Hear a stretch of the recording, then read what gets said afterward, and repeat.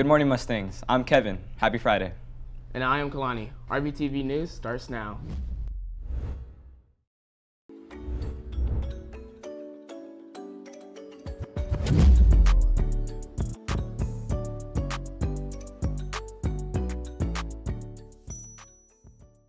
Attention students, there is a new way to access Aries. The new Aries website is on the Rancho Verde website on the homepage. Just click on where it says Parent and Student Grade Access. Thank you. Attention, those of you interested in girls volleyball. There will be tryouts on June 7th and 9th here at Rancho in the new gym from 3 through 4:30 p.m. Now let's learn about Memorial Day, which is coming up Monday, May 30th.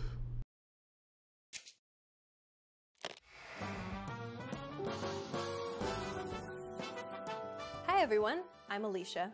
Memorial Day in the United States dates back to the Civil War.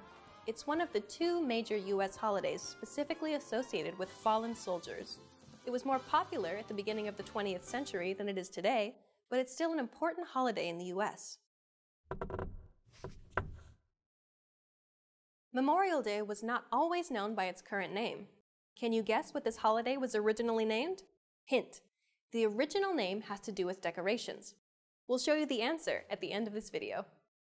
Cemeteries in the U.S. are usually decorated with flags on Memorial Day.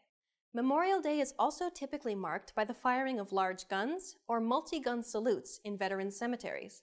The families of fallen soldiers will oftentimes go to the grave of their lost family member to remember them on this day.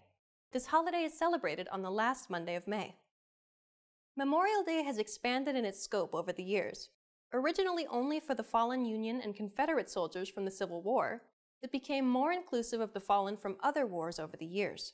Today, it's more of a day of remembrance of the dead in general, with a focus on military members.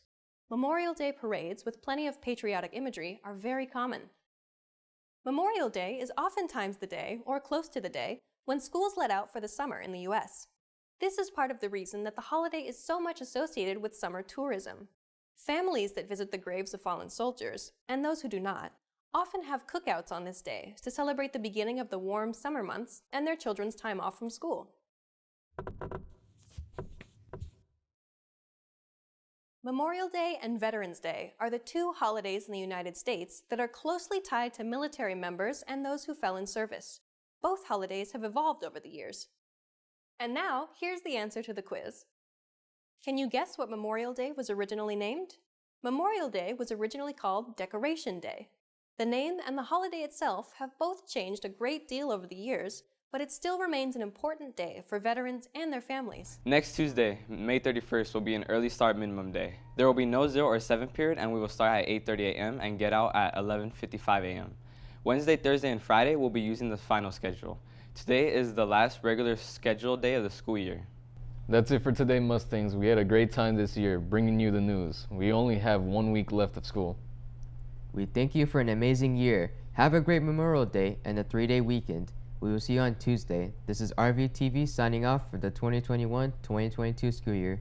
Keep it real. Peace.